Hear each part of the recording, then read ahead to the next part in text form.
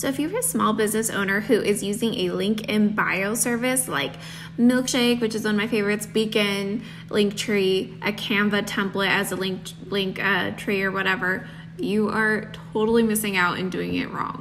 If you are trying to route traffic to your website and you have a Facebook pixel already on your website, you are missing out on an opportunity to pixel everybody who clicks your link. Instead, you are giving free traffic to a random website that will never benefit you.